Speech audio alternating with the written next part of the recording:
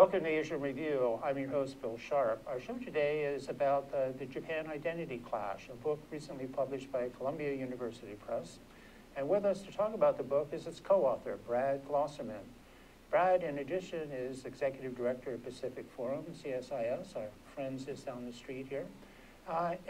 Moreover, he served on the editorial board for the Japan Times for a number of years, and his analyses and commentary appears in a number of publications around the world. Welcome to Asian Review. Thanks, Bill. Pleasure to be here. And just to correct, it's the Japan-South Korea identity clash. While Japan has its own identity issues, it's not quite that schizophrenic. Okay, good, good.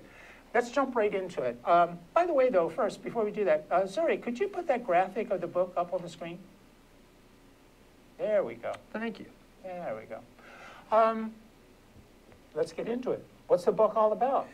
The book is an attempt to explain a very interesting phenomenon that we've observed in Northeast Asia over the last couple of decades or so, which is, why is it that Japan and South Korea, two countries that by many external standards should seem to be American allies, or should seem to be countries that are working together for a common purpose and common objectives, and instead, despite similar geographic positions, the fact that they're both in Northeast Asia, the fact that they're American allies, the fact that they share values, that they share interests, that they are liberal democracies, market economies, committed to an international order that frankly serves both interests very well. Why is it that instead of cooperating, the two of them seem to be increasingly in conflict and working at cross purposes rather than together and with the United States? So, I mean, the traditional realist model of international relations would suggest that two countries would be able to orient towards a shared threat, particularly North Korea, but China in some cases as well, and that's an interesting and complex question. How is it then that they're not, and in fact, despite the fact that both see Pyongyang as a genuine threat, in some cases existential threat to their survival and their security, why is it instead that they're not cooperating and seem to be focusing so much energy on each other? The conclusion that Scott Snyder, my author, who is at the Council on Foreign Relations, is a very old friend of mine and is really one of the preeminent scholars of Korea, North and South, in the United States and elsewhere, we concluded that you needed to look beyond the traditional explanations. And one of the factors or explanatory variables for us was this notion of national identity. How these countries see themselves, see their place in the region, their place in the world, how they relate to each other and others. This offered us a powerful explanation for their behavior and for the way the two countries work together, or don't. Well, briefly, how would you describe Japanese identity at this point? How about Korean identity? What sort of evolution have they gone through? And your book gets into these sorts of issues. We offer a chapter on, that sort of sets up the whole notion of why we think identity matters. I mean, and if you think about it, who you are helps you determine what's important, what you value, what you consider to be a threat. And so this fundamental notion of who you are, where you fit into the world, really is the cornerstone of foreign policy as well as in many other policies. So for us, we start with explaining why national identity seems to be a focus. The second chapter looks at Japan. The third chapter looks at South Korea and addresses particularly these questions. Well, it's fascinating, if I can answer it in reverse. Sure. You go to South Korea, and we said, how do you define South Korea identity? And we conducted both our own survey from the database that my organization has, and it had an N of about 140 different experts on security and international relations, et cetera, and about another 140 Japanese. We asked them a series of questions. We looked at public opinion surveys over years from the Pew Foundation, from the Pew Fund, the Global Research, the Chicago Council on Foreign Affairs. We looked at all different surveys because no single survey offers you a good answer to this. You have to look at them across time and be able to compare questions and compare. Let me jump in here a second. So the 140 names in your Pacific Forum's database, you sent out questionnaires to these folks. What kind of return did you get? No, about 140. I mean, that was the end we got. We sent out more than that. That was about 140 was the response rate. Okay. I'm sorry. So we have several hundred, if not 1,000 people that we would from each of the countries. 10 or 15%. 15%. Probably, but by no means is that's reasonably good, though. It's okay, but it's very much a self-selected group. We understand that. These are foreign policy people, so sure, they're going to have a slightly different take. Right. Nonetheless, we took our survey, we compared it with other surveys, and in fact, some of the questions we may have taken, were lifted from other surveys, so we had comparability. And then, of course, we went into each country and did interviews with opinion leaders, politicians, people that do our work Scott and I have each done, I've been working in Japan since 1991, Scott's in Korea since like 1989, I think. And we, of course, we travel to each country 5-6 times a year. We have international conferences, daily meetings, weekly, stuff like that. So we're building all of this together to create this composite. All of that by way of background. So you go to Korea and you ask, what is the foundation of Korean identity? And the Koreans say, no problem. We're a liberal market economy. We're a vibrant democracy. We're a confident country. We're a divided country. And at the same time, perennial constant in South Korean identity is, and we are a shrimp among whales. We are a vulnerable country that does not have control over its future and is very much at the mercy of larger forces. It's interesting that you mention all those factors, but you don't mention anything about sort of the Confucian background of Korean society. Yeah, I mean, isn't that all part of the identity as well? It is, but it's certainly, I think that when you're talking to people in a certain context, I mean, I think if we'd asked larger questions, and we do, we address some social issues because I think you need to look at questions of equity, of equality, and I mean, a Confucian component of that comes into it, but I think we were framing this in a foreign policy context. We were mostly asking questions about friends, about warmth towards other countries, about relationship with China, Russia. Who is most like you? How do you feel? Who is your best friend? Whose interests are most like yours? Whose values? So there was, I think, a way at getting at that Confucian component if we chose to, and you might be able to tease out some of those results, but we weren't looking at that. So I would say that would be a second order discussion. The focus was obviously very contemporary. Oh, absolutely, but mostly, again, in the foreign policy context, it was an even more bounded discussion. What's interesting, and all of that Korea stuff was by way of background, what was most fascinating to us was we went to the Japanese and we said, all right, how do you define Japanese identity? And we got nothing. We would ask, how is it that what are the core components of your identity? And they didn't understand the question. We continually rephrased it until we got one that actually started getting answers. And the question that got answers was, how do you think other people see your country? Which is actually an interesting element of identity as well, and it's one that's frankly quite consistent with the critique of people like Funabashi Yoichi, who's a very famous journalist, perhaps one of the most famous journalists in Japan, who has now set up his own think tank to work on some of these questions about Japan and its progress in the aftermath of 2 lost decades, and particularly after the March 11, 2011 Fukushima Daiichi nuclear accident, the earthquake and tsunami. But the Japan, so to go back to your original question, and I hope the digression wasn't too digressive. No, it's a substantive answer, just like the well-written paragraphs that permeate the book. Oh, there you go. Thank you. The Japanese identity becomes one of a country that is extremely, that sees itself in some ways as kind of foundering. Or maybe I'm interpolating. Let me give you the answer that comes out of the data that we get, which is this is a country that is extremely proud of its capacity to catch up, that has, over the course of history, in repeated junctures, come from nowhere to rise out and accomplish great things with an extraordinarily limited set of resources. If you think of Japan, it's an island country that is small, that is largely surrounded by hostile countries. We can leave aside why that hostility exists, but that has built a great nation out of very little natural resources other than the people themselves. 90% of Japanese energy, of everything, is imported into the country. And it is 127 million people today, and that's one of the peaks of its population, and it will be declining. We've seen the high point of Japanese population. And the country will, despite that, and from the burnt out rubble of 1945 in the aftermath of war, it built the second largest, most successful economy in the world by 1990, that people in America thought was soon to overtake the U.S., was supposedly had fashioned solutions to the problems of capitalism that, scholar Chalmers Johnson had said that the Cold War is over and Japan has won. And we expected, if you recall back the fever and hysteria of the late 80s and early 90s, we did think the Japanese were going to overtake us. It's very interesting that you quote Chalmers Johnson, because a lot of people are sort of hesitant to do so these days. But I had him as an undergraduate, and those are the days before he turned the leaf the other way and, started going down the other side of the political spectrum. But I think he did a lot of great work. Yeah, Charles was a brilliant man. And I mean, I would be very careful that he never, I think he took some of his arguments to a slightly more extreme conclusion, and I'm a huge fan of his work. And he said he has a great. I'm glad to hear you say that, because I can talk to a lot of Japanologists who just the mention of Chalmers Johnson sends them climbing the wall. He got shrill in his later years, but he was always someone. I mean, Chalmers, his critique of Japan was always that it was a country that singularly focused on national purpose and national security. And he may have oversold his model. I mean, in retrospect, the degree to which MITI at the time was the all-powerful bureaucracy that he painted, and that it was singularly focused and so incredibly inefficient.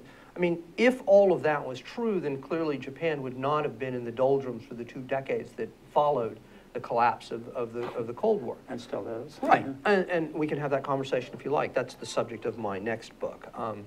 And so, my point would just be that Chow was always focused on the way that the United States need to focus on its own national interests in the way that the Japanese did. And there was a sense, I think, that he felt that we had gotten, you know, his book about books about imperial overstretch and overreach suggested that we had lost sight of where our real national interests lie, and that we needed to be more focused on that, like countries like Japan, and perhaps I think he would probably say Israel today. But. Good point. You know, you sent me a copy of your recent article in the Washington Quarterly, Japan, Muddle or Model. Right. And, you know, I felt a little bit down after reading that. Only a little? Yeah, I mean, it's like, this is Japan. It doesn't seem like it's going to rise to the occasion. It's risen to the occasion so many times in the past. I sort of expected that it would, you know, especially after Fukushima, but it seemed to suggest that, well, Japanese think they're comfortable enough, and they're really not hung up on being #1 like they were in the 80s. They lost that motivation, if you want to call it that. And I don't know, it left me a little bit good. Then down. Well, you got the point. I mean, let's be careful. The argument about Japan in this book and that book are similar, but there's far more, and the overlap of the writing of the two was such that while 80% of this book was done prior to the beginning of the research on that other project, there's some overlap.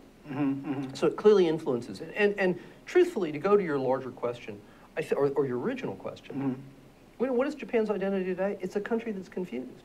Because it is a country, go back to Chalmers Johnson in 1991, it is a country that thought it had the answers. And it had evolved a superior form of capitalism that really suited this particular country in the circumstances in which Japan lived and operated and the world in which it existed. And the problem is that it lost its footing. And if you were in Japan, as I was in 93, 94, and 95. I was there throughout the 80s. The high point of Japanese history, perhaps. And you know, to a degree, well, perhaps, to a degree, I think that the fact that I was in Japan in the 1990s is really important because it fundamentally changes my perspective. I know many people that were there in the 80s, like you, or in the 70s, and for them, Japan's trajectory was always upward. Yeah. In my sense, I've only known a Japan that really never was able to come to grips with the problems it faced and consequently foundered. So I don't have that faith. I have the historical understanding of Japan's successes, but I don't have the first-hand knowledge, as I was about to say, in 93 and 94, when I would ask my Japanese friends and whatever, how come you're not addressing these issues? Their answer was, pendulum swing. We'll get back to it. You know, the time circumstances will change. The problem is the world was changing in fundamental ways, and therefore the Japanese weren't making the adjustments that they needed to. So the second book, if you will, and I'm going to come back to this. Let's come back to that because we have to take a break here. Okay. You're watching Asian Review. My guest today is Brad Glosserman. We're discussing his book, Japan-South Korea Identity Clash. We're having a great discussion, and we'll be right back. Hi, I'm Jay Fidel. That's Ted Ralston. You know, Ted is the host of Where the Road Leads. It shows every Friday from 4 to 5 p.m. It's about technology. It's about how people collaborating and solve problems with modern technology. It's where the road leads. We all know that. We should all be listening. Join us there, 4 to 5 p.m. every Friday. Now, what about that do you agree with? All of it. I knew he'd say that. Aloha. Say aloha. Aloha. Good. Aloha, I'm Keli'i Akina, president of the Grassroots Institute, and host on Ehana Kako, a weekly program on the ThinkTech Hawaii broadcast network. Ehana Kako means let's work together. Think of the sad alternative, let's not work together. Here in Hawaii, with all of our diversity and the richness of the people, it's important for us to come together around issues on the basis of what's right and what's good and what's going to serve the common good. And that's what we try to do at Ehana Kako. Every week we interview movers and shakers, people in government, business, and other sectors of society to talk about how to create together a better government, economy, a better world here in Hawaii that can bless the rest of the world. I thank you for your attention to ThinkTech Hawaii, and we look forward to seeing you every Monday, 2 to 3 p.m. on the ThinkTech Hawaii Broadcast Network. We're Ehana Kako, and we wish you well. Aloha. Welcome back to Asia in Review. I'm your host, Bill Sharp. My guest today is Brad Glosserman. We've been discussing his new book, Japan-South Korea Identity Clash. We did had a lot of discussion about Japan's identity. We probably want to go back to that and wrap it up, and then talk a bit about South Korea, and then move on. Japan's identity. Okay. I'll beat you to it. So I think that a country that thought that it had evolved this higher form of capitalism, that had really come up with the answers to the problems that were besetting the society, that seemed that it had worked all of this out, suddenly found itself stumbling and unable to adjust in ways that permitted it to break out of the slump. And it was a combination of economic factors, we call it the lost decades, but complicated by an overlay of political issues. I mean, the Japanese went through a prime minister every year since basically 1991. Revolving door. Worse than a revolving door. Yeah. And so, and that very fact has both real world implications in the sense that if you think about how governments work, you think about the United States president, for example. Why should a US president go to Japan, make time out of his incredibly busy schedule with all of the competing interests when the person that he's there to talk to has barely gotten his feet wet, will likely not be in the office in a while, will not be able to deliver the promises or the policy commitments that he makes. So the result becomes if you will, a downplaying of that particular relationship. And then that has a psychological effect as well on the people of Japan, as well as on the people that are trying to take care of that relationship. You know, it's often occurred to me that part of the identity problem here between Japan and South Korea and the way that it impacts the relationship with the United States and therefore America's ideas about rebalance is that South Koreans feel, it seems to me, that the United States gives greater attention to its relationship with Japan at the cost of its relationship with South Korea. What's your response to that? That's a pretty good assessment. I mean, there's no question that the South Koreans see themselves as an aggrieved younger brother in some respects in this relationship. And the Japanese and the South Koreans will resent very much me saying this, but nonetheless benchmark the U.S. relationship with Japan on so many different levels as a way of gauging how they're treating. So, you know, the United States relationship with Japan has invariably been called the most important bilateral relationship, bar none, Ambassador Mike Mansfield. Up to this point, anyway. Well, we even still use that boilerplate, but it was always the cornerstone of U.S. engagement. That's because we had so many of our bases and because we had such a huge troop presence. Suddenly in 2009 and even earlier, or actually 2009, we start referring to the U.S.-Japan relationship, or the U.S.-Korea relationship as a linchpin. And the Japanese start getting nervous. I mean, a linchpin single or plural? I mean, which is bigger, a linchpin or a cornerstone? And so you've got a genuine sense among the two countries that they are, I mean, the Koreans have always been the aggrieved younger brother, if you will. And again, this sounds patronizing, it sounds condescending. I suppose, be a bit careful. But there is a sense in South Korea where they do look at Tokyo and see it as a benchmark. The Japanese, I think, are quite frankly a little more patronizing. They look back at the South Koreans and think, first of all, I don't think they think much of them. In more recent years, they've decided that they need to be more cognizant of this, that they see the South Koreans, if you will, in the rearview mirror, catching up with them. Japan, I think, realizes in more recent years that it needs to be more conscious about Asia as a whole than it has been in the past. Well, I mean, the classic Japanese foreign policy choice, or even the identity issue since the Meiji Restoration, has been Asia or the West. And the choice that was made in the 1868 was Datsuai, out of Asia. Asia was backwards. Right. And the West was where you got all your learning and knowledge and advancement. Right. And so Japan again, in this extraordinary catch-up period, and just a marvel, I think an incredible demonstration of what Japan is capable of, caught up with the rest of the world. I mean, if you think of the way that the West, in the 19th century, the second half of the 19th century, looked at Asia, they were backwards, they were colonies. I mean, at best you could be patronizing and say it was up to the white man, of course, to bring enlightenment to them. And of course we did it at our own sweet time, at our own pace, and through our own resources, through their resources, so we exploited them. The Japanese instead, 1895 beat China, 1905 beat the Russians, beat a world power. Right. And defeat them and then use that as the springboard.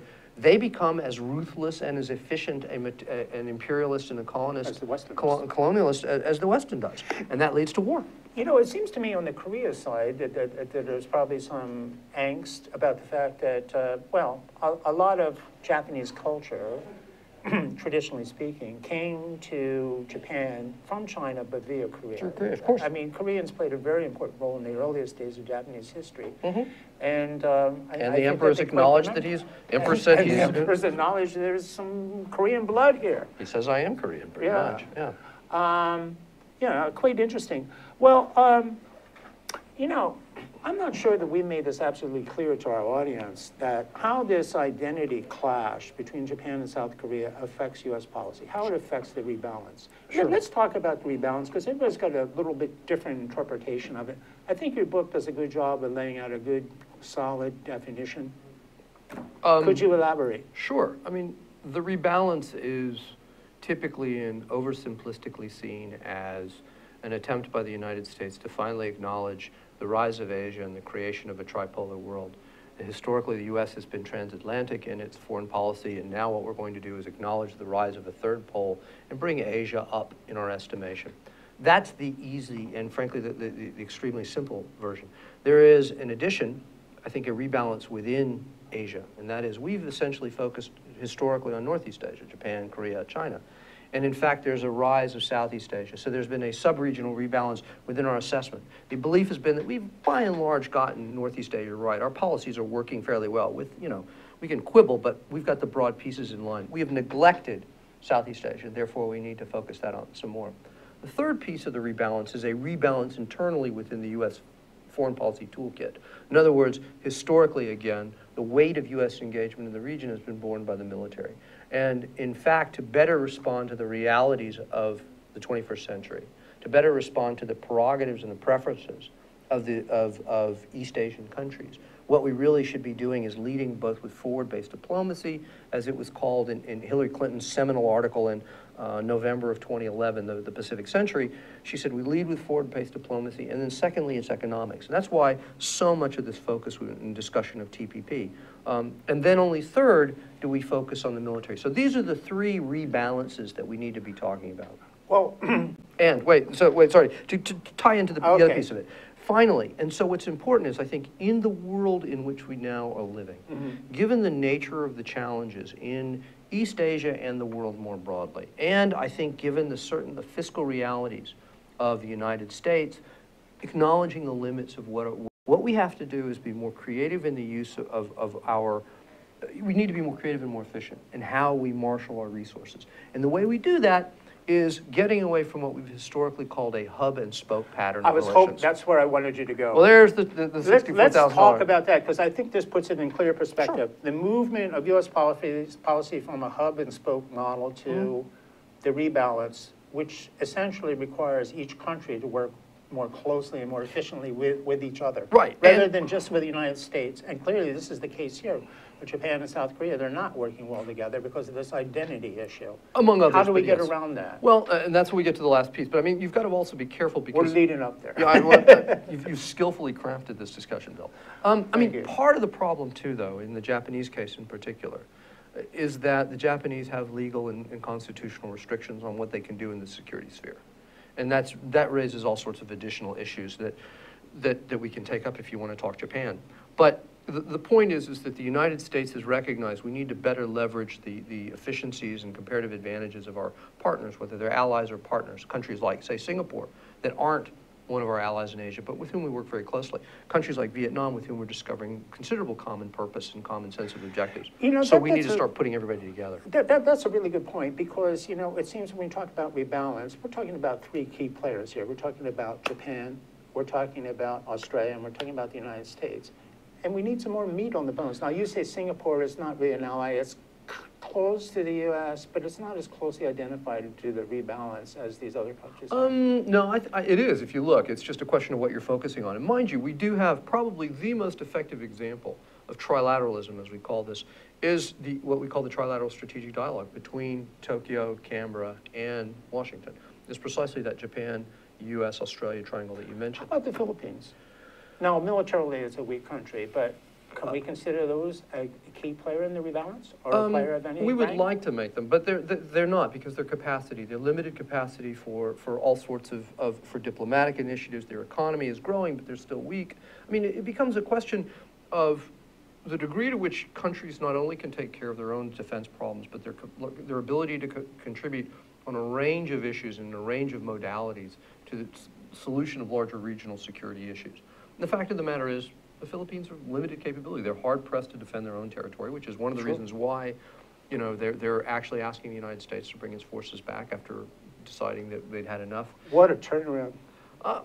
It's funny what a grim look at reality will do for you. That's a great way to put it. But you know, to go back to your question, so, you know, the issue becomes, how is it that we best leverage our efficiencies, and how is it, we look at the United States, Japan, and South Korea, and we see three countries that should be addressing a common threat, North Korea. That we all agree on.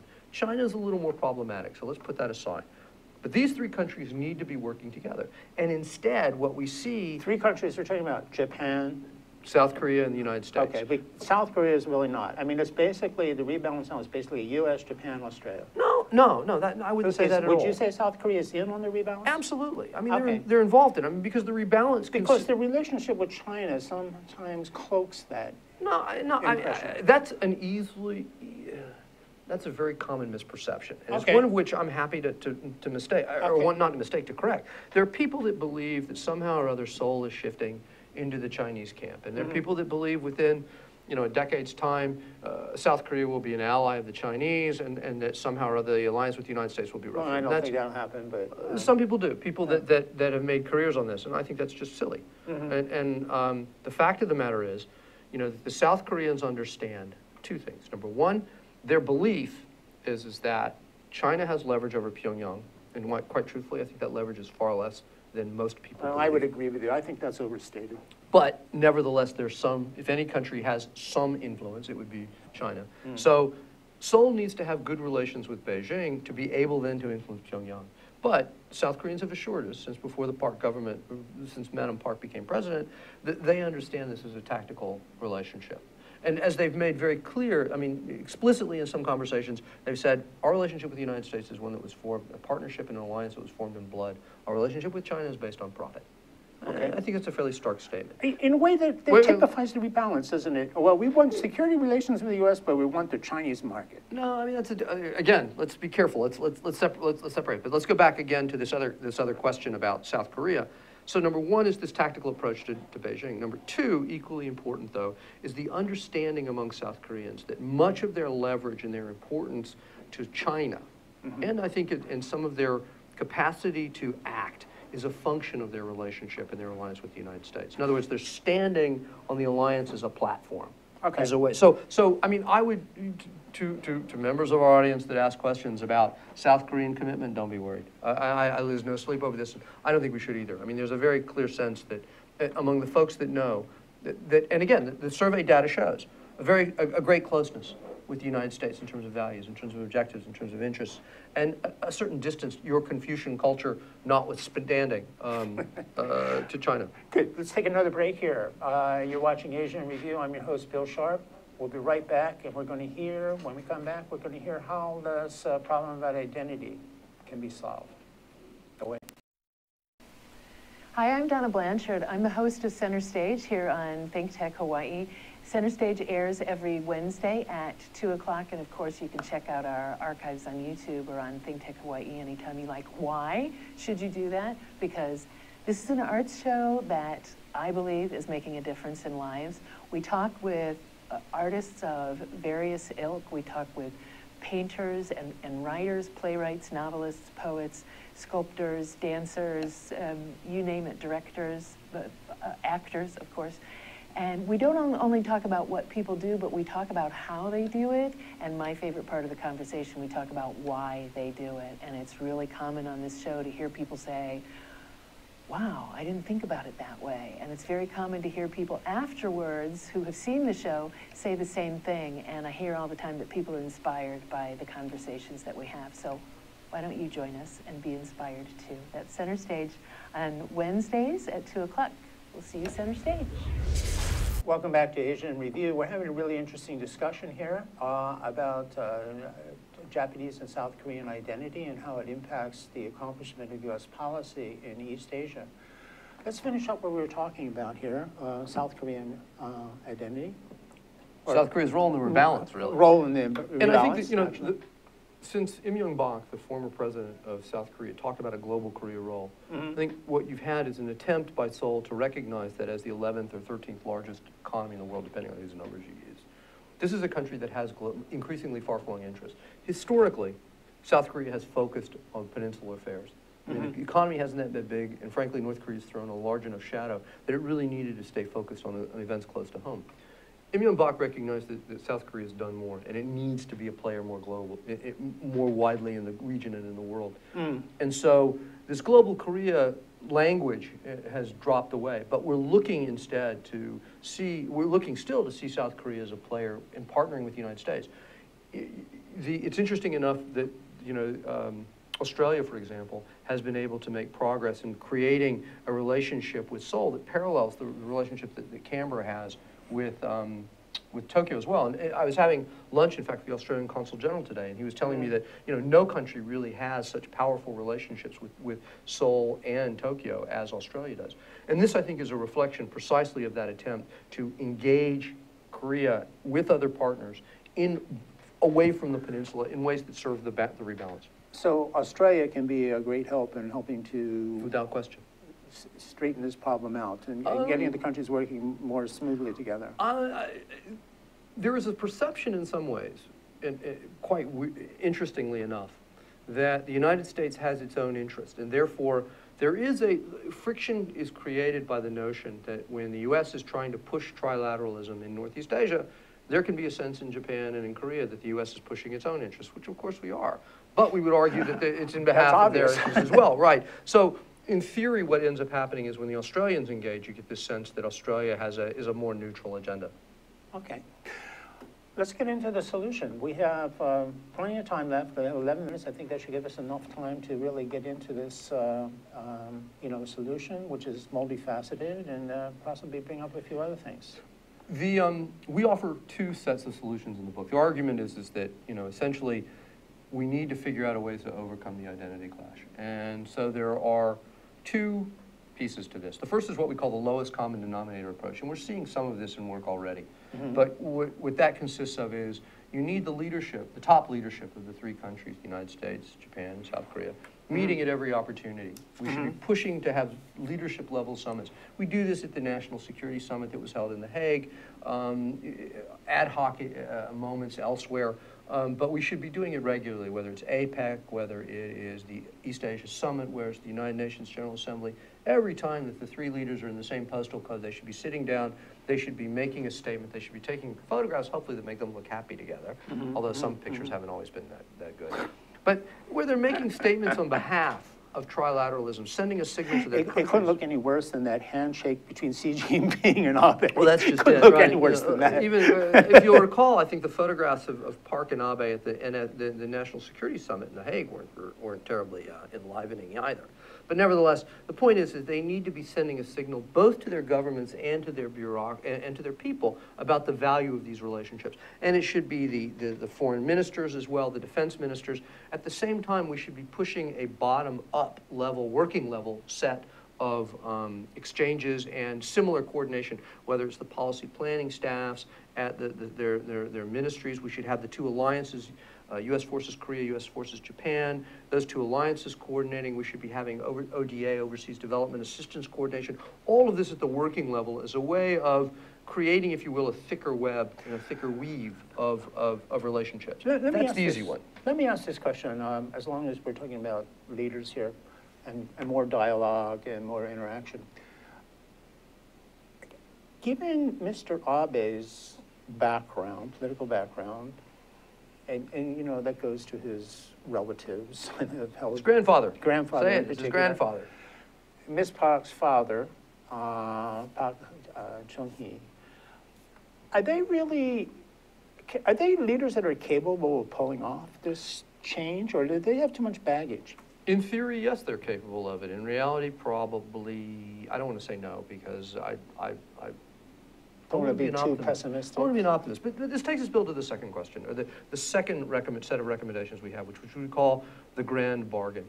Or the other way to put it is that if we would call this the leadership option, and the first one was what we call the bureaucratic option. Okay. And by the leadership option, what we suggest is that the three countries, including the United States, make bold moves to address the questions of history and the reciprocal notions of engagement and dealing with the past that they have. So, for example, the United States would make a statement and would lead in the context of recognizing the fact that its fingerprints are on every important decision in East Asia, basically since the 1900s. Okay. You know, that we are deeply engaged. And this is anathema. I mean, this is a very contentious subject. Sure. And it goes to a great deal of depth of great unease in the United States government today about playing a forward-leaning role insofar as there's a feeling that we'll be forced to take sides. And I'm not suggesting that.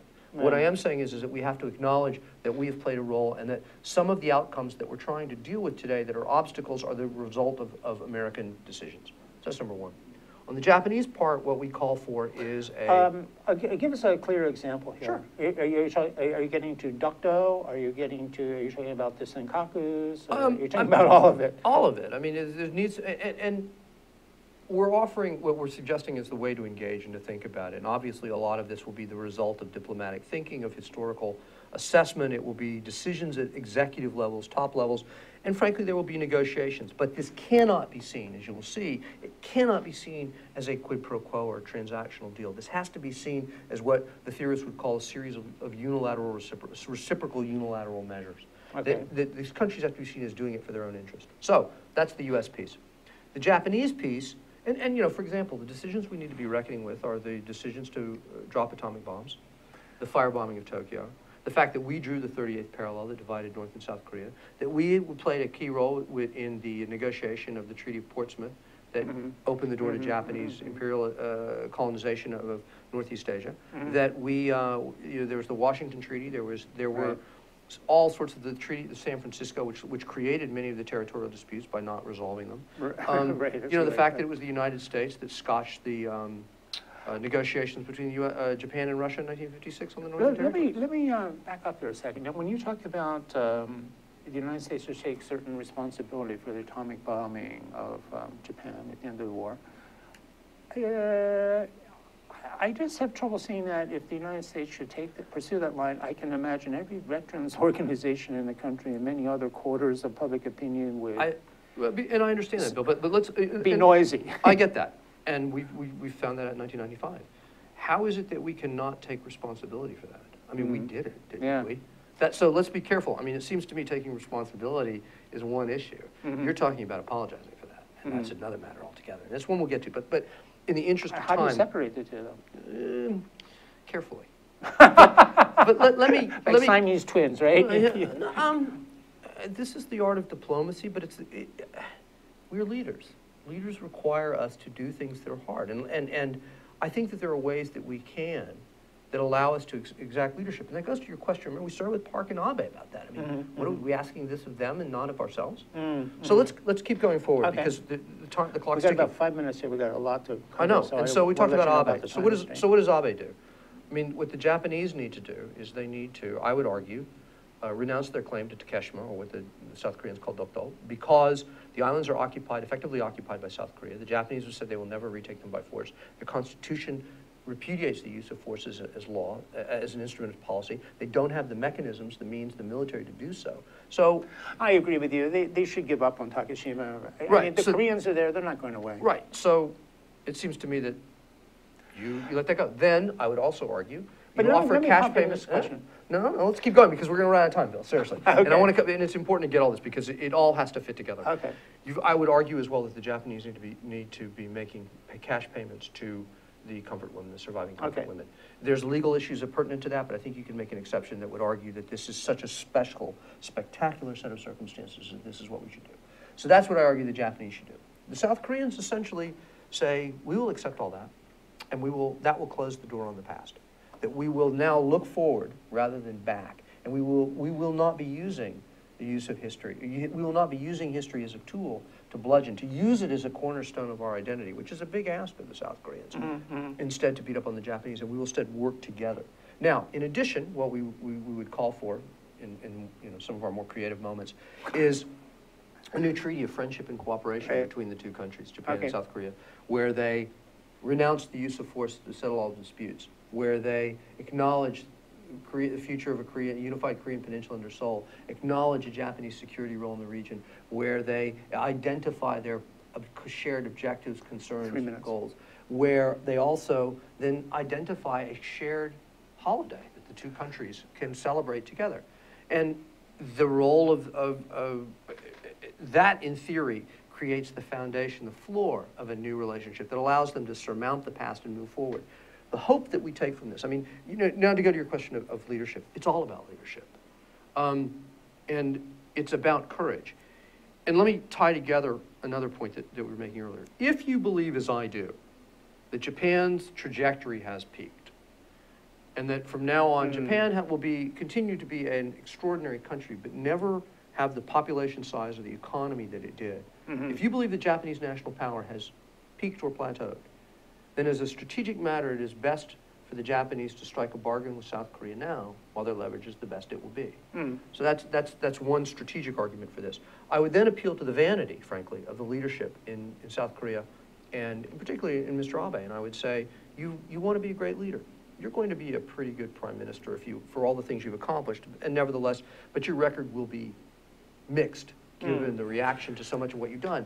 But if you, by doing this, making your Nixon to China trip, which is what the closest political equivalent of this is, or Sadat to Jerusalem trip, you do that, and you've done the equivalent of transforming yourself from a good, not bad Japanese prime minister into a world historical figure that has transformed the relationship.